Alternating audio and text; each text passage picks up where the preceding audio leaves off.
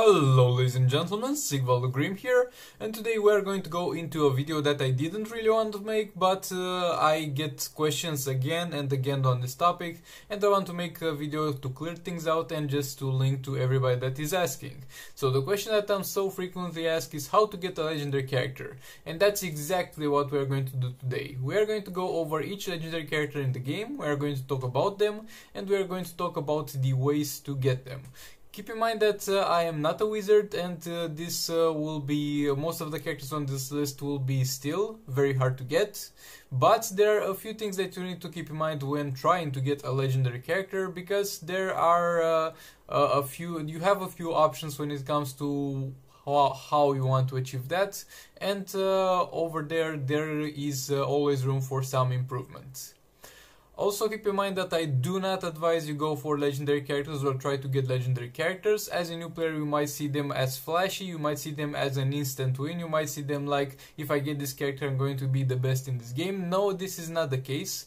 In Just 2 Mobile, legendary characters, even though they are strong, they are not necessarily the best characters in the entire game, and they are not necessarily must-have. So you can have a very strong account without any legendary character, and the best damage dealers in the game are not even legendary. So with all that in mind, you don't need to get legendary characters, and I don't advise as a new player you try and get legendary characters. But nevertheless, we will go over each one of them. I'll tell you where you can get them from, and I'll tell you which is the most optimal way to do so. Also, we'll talk about how to get their gears, since that is a pretty interesting topic as well. So with all that being said, like this video if you like it, dislike it if you dislike it, comment down below for any additional questions that you might have, and let's get into it. Okay, so the first legendary character that we are going to be taking a look at will be Arkham Knight Batman. For those of you unfamiliar with this, he's going to be the first legendary character that was introduced into the game, and he was for a long time the only legendary character that you could get. And let's take a look at his abilities. His Wayne Tech will basically increase the defense and health of Tech and the agility teammates. That also applies to him, and he will also increase the hazard and dot hazard damage for the team. His second ability, Multi-Fear Takedown, when he or a teammate is going to kill an opponent, that person will gain 3 bars of power and 30% health regenerated. His third ability, Free Flow Counter, is going to stun for 5 seconds a meta-human character when this is going to use a special attack, and when he is interrupted he's also going to be stunned for 5 seconds. This is going to occur 3 times per battle. The Wheel Kicks is going to deal some damage and automatically crit against stunned opponents. The second special is going to be Stun Bomb. It's going to stun a character for a duration of time, and a very important thing, it has a chance to affect raid bosses. And his third ability will be Winged Adventure, which will also deal a pretty decent amount of damage and automatically crit on stunned opponents. So what is the role of this character? First of all, he's going to be a great character for Arena and Champions Arena because of the healing passives and because of the fact that he can easily buff up Tech and agility teammates. So especially for a new player, he will help you out using characters that you have not built yet to a much higher extent. In terms of raids, he is a must-have member in arguably the best raid team, coupled with Entangling Poison Ivy and Heartbreaker Harley Quinn, because of the fact that he is able to use Stun Bomb on raid bosses, and Heartbreaker Harley Quinn is going to deal increased damage on stun targets. So you are going to use him in order to stun bosses, and then tag in Heartbreaker Harley Quinn in order for her to deal the damage. And she will also benefit from the Wayne Tech passive because she is an agility character. So, is this guy a must-have character? Well, no. He's not a must-have character. There are many other raid teams and you can do well in Arena without him. So he is not a must-have character. You can do pretty well without him, but how you get him if you are to get him? Well, first of all, there will be the chest for Arkham Knight Batman. Either the premium chest for Arkham Knight Batman, though I'm not sure he's got one. Like, I think he's the only character that doesn't have a specific premium chest, but he has the power-up chest, which has a chance to give you shards for him, and that is not the most optimal way to get him. Never get the shards chest for this guy, because of the fact that you have a much better way to try and get this guy. Yet again, I don't advise anybody goes on legendary character hunts and tries to get legendary characters, but this character will drop from hero chests and premium hero chests, and you're going to be like, well, yes, but the chance is low, and you have a chance to drop so many characters from there. And I'm like, no. For those of you who don't know, the hero chest and the premium hero chest will have a chance for a legendary character, and the only two legendary characters that you can get from those two chests are going to be Arkham Knight Batman and Darkseid. The other legendary characters will not be available in the hero chest and premium chest.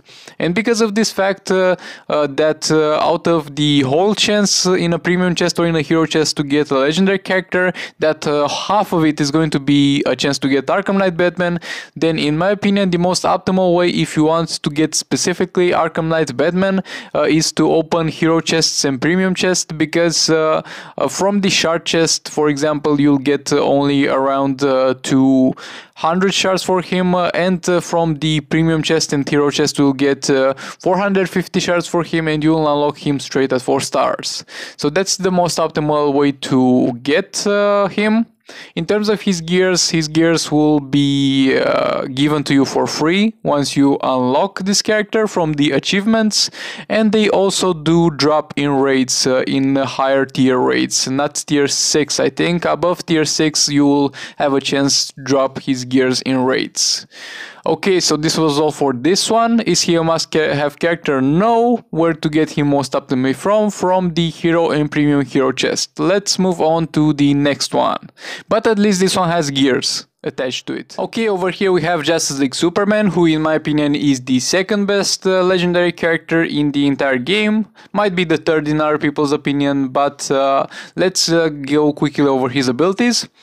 He's going to have Batman vs Superman passive, which will increase his attack for every Batman teammate or opponent, or increase his health for every Wonder Woman teammate or opponent. Is going to have Do You Bleed, which will increase the defense for legendary and Justice League teammates. At the same time, he will have a third passive called Protector, which will have a cooldown, but every time it's not on cooldown, when a teammate is going to be hit with a special attack, he will tag in, he will interrupt that special, and most likely he will one-shot the opponent.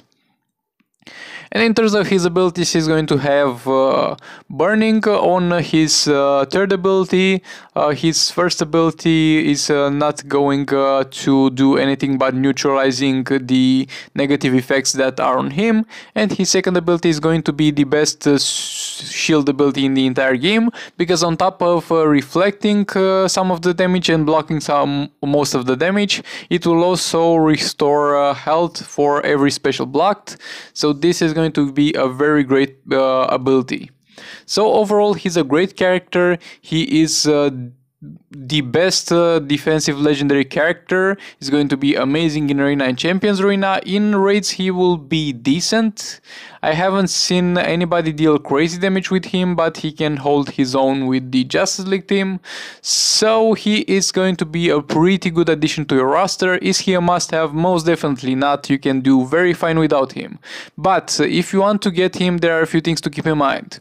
First of all, you will not get his gears once you unlock him, and there are a few ways to get his gears. First of all, there is the $10 way to get his gears from the offer store. Then there is some Justice League Superman gear drop chest, which I don't recommend because it has 10% or something close to 10% chance to get a gear, and that will be a random gear.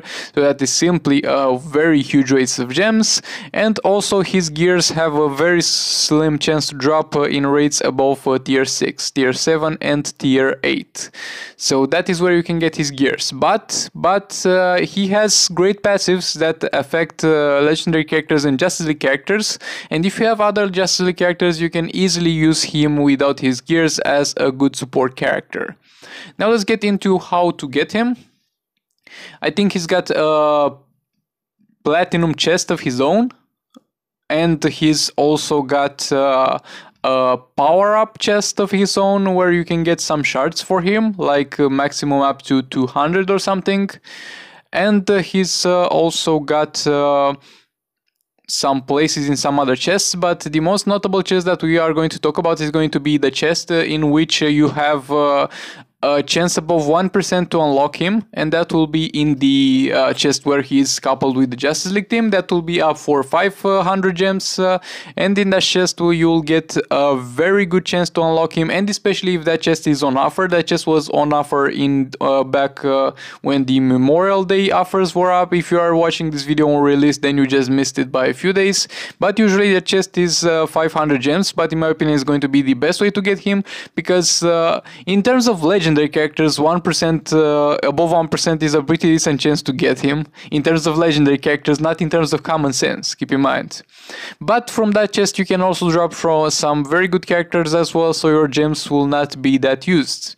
So if you want to unlock Justice League Superman, look for the 500 gems Justice League chest, which has a chance to drop him. Overall, a great character, a great support character, pretty hard to get gears, but you can live without them, but yet again, not a must-have character. Batman Ninja Gorilla Grodd is going to be one of the best legendaries, the third best in my opinion, in some other people's opinion the second best. It's yet again up to a subjective point of view at this point when it comes to nitpicking, but let's take a look at his abilities. Crippling Blow is going to increase the damage on every 5th successful basic attack, and it will reduce the damage and defense of the enemy by 30%, and this can be also be applied by other Batman Ninja characters. The Dramatic Rehearsal will give him lethality and make him heal for a percentage of the damage dealt when he falls below 30% health. The Master Plan is going to make him gain barriers of powers every time he lands an unblockable lethal attack. All those passive coupled up with each other make him a great combo builder, and he's basically a Dr. Fate and the classic Superman all in one, while being also extremely tanky and having the possibility to heal. Haymaker is a pretty notable ability because will deal increased damage to blinded opponent, and if you use him as a secondary damage dealer in a team with Batman Ninja Catwoman, you can deal some pretty heavy damage with that spell. And the second special ability is going to be an active shield, not as good as Superman's, but still an active shield, so you can't complain about it. So overall, he is a great character, and he's basically to some extent a must-have character, but you are in a way in luck because he will be available in the challenges. He will have a challenge of his own where you can collect shards for him and eventually unlock him. But unfortunately, to farm that challenge, you will need to have League of Anarchy characters. He will also be available in some chests, but rather than going for his chests, you should go for League of Anarchy characters in order to get him as well by having League of Anarchy characters. Also keep in mind that his challenge, the fourth fight, will be a little bit hard, so just having the League of Anarchy characters will not be enough. You'll also have to have them leveled up and geared up a little bit in order to survive that. But he will be available in the challenges, and his gears will not drop from the challenges. Yet again, you can get them for $10 in the special offers, or you can get very lucky in tier 7 or tier 8 and drop his gears. But you shouldn't buy any chests that has Batman Gorilla Grodd for the purpose of getting Batman Ninja Gorilla Grodd, because he will be available in the challenge and you can slowly farm him from there, and this is a much better way than trying to go for any of the other chests in which he is present. So for Batman Ninja Gorilla Grodd, just farm the challenge. Is he a must-have character? Well, maybe, but you can get him for free, more or less. The next one will be Brainiac, which will be available in a challenge. Let's take a look at his abilities and we'll get into that later. First of all, it's Force Field, which will put a cap on how much damage you and your teammates can receive from a single basic tag or swipe attack, basically mitigating the maximum amount of damage that can be dealt to you. Then is Living Metal, which will give a pretty decent amount of buffs to the legendary teammates of Brainiac, and this makes him a very good support character for legendary characters. And the second is going to be 12th level Intellect. This will only be usable in Arena and Champions Arena, and basically when an enemy tech opponent is going to die, he will join the battle by your side. This is not a particularly useful thing to have. and his abilities are going to be basically a mix and match of things that don't always work properly, but the main thing you want him for is going to be the force field and the living metal, because those two abilities will make him a great support character for any legendary characters, and he will be great in the must-have in the same team with Black Manta, which is another legendary character that we are going to talk about later, and they will make a very great damage dealing team in raids. So you can get Brainiac from the challenge for him, and you can get his gears also from this challenge. They drop a little bit harder, but you will eventually get them.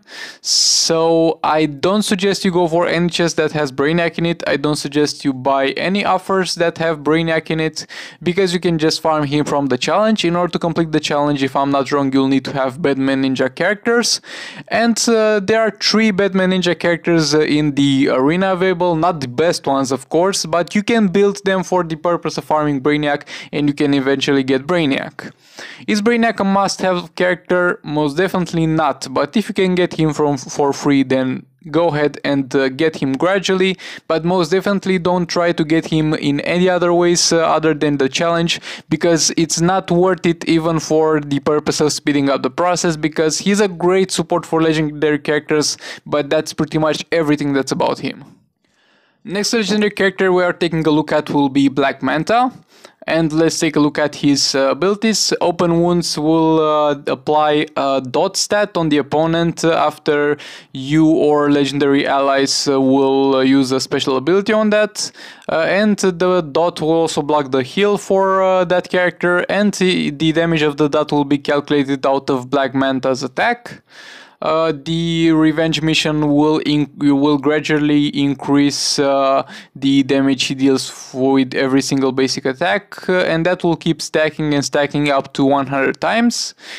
This makes him a very good raid character, and Black Manta suit will give him plus 200% health and additional damage reduction when blocking, and this ability will also apply to legendary allies.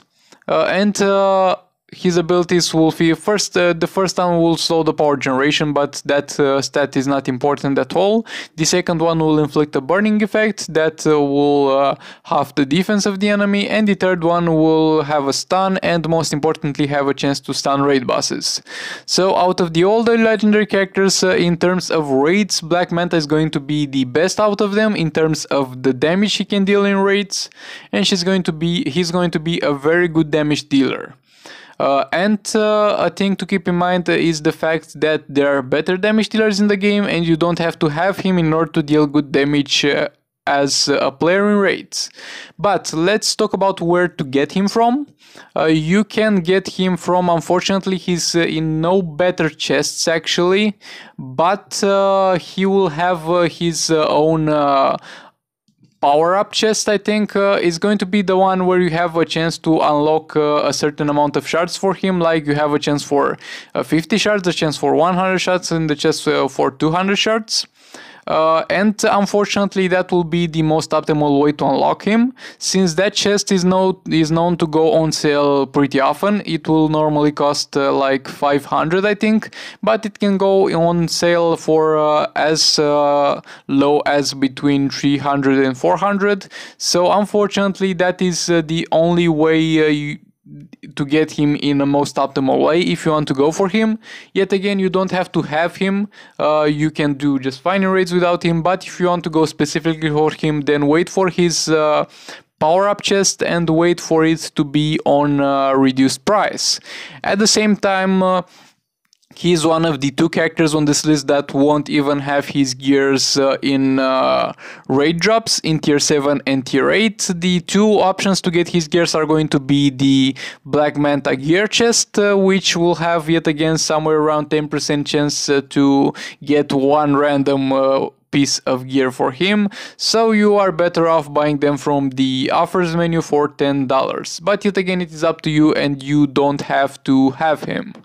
And in my opinion, he's the best legendary in the entire game, but that's my subjective opinion. The next legendary character that we are going to be taking a look at will be Darkseid. He will have a couple of good passives. The Apocalypse Bombardment will have a chance of firing legitimately an area of damage bombardment upon the enemy, and that one thing will damage them while he's tagged out. Only this works. The second thing will be sacrifice are necessary.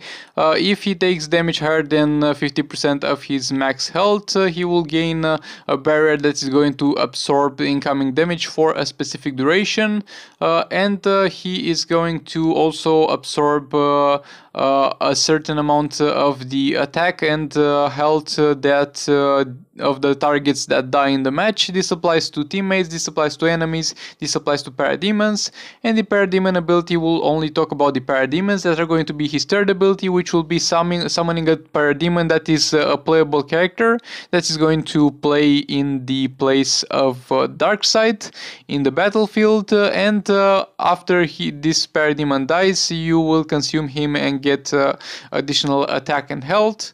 Also, Apocalypse Bombardment can trigger while the parademon is in the battle. The Omega effect will be an ability that has power drain and can be chained into kind of an infinite combo, and his first ability will be Armor Piercing. This character is going to be an amazing character for Arena and Champions Arena, but he's not going to perform very well in raids above tier 6, unfortunately. So, overall, this guy will be a pretty good legendary character, 5th or 4th best legendary character in my opinion, but he is most definitely not worth really trying hard to get, because yes, he will make your progress much faster, but you can do everything that you do with Darkseid. You can do a little bit harder maybe with any other character in the entire game. So is he a great character? Yes. Is he a fun character? Yes. Should you try to specifically get him? Well, not really. And he will be one of those characters that you might get randomly by chance without even trying to get him, because as I have said previously, he has a chance of dropping from the basic chests and premium chests, and considering how expensive the platinum chests are and how low the chances there are too, yet again you are most likely to get him from hero chests and premium hero chests, because only him and Arkham Knight Batman will drop from there, and his gears thankfully will also be available through the achievements. You'll get all of them. I think for him is from achievements with level, like you get his gears as you level him up, and when he's level 50 I think you get the last gear piece. So overall, a pretty good character, a monster in terms of Arena and Champions Arena, and a very fun to play character, but you don't have to have him and you can do fine without him. The next legendary character that we're going to be taking a look at will be Suicide Squad Harley Quinn. Let's take a fast look at her abilities. The Suicide Squad is going to be an ability that will give buffs to the other Suicide Squad characters, and at the same time will give for power generation for every Harley Quinn teammate, will also give health to Enchantress, will reduce the Suicide Squad's power bar cost for certain abilities, will grant critical resistance to teammates, will make her immune to critical attacks. Yes, on paper a lot of things are wrote over here.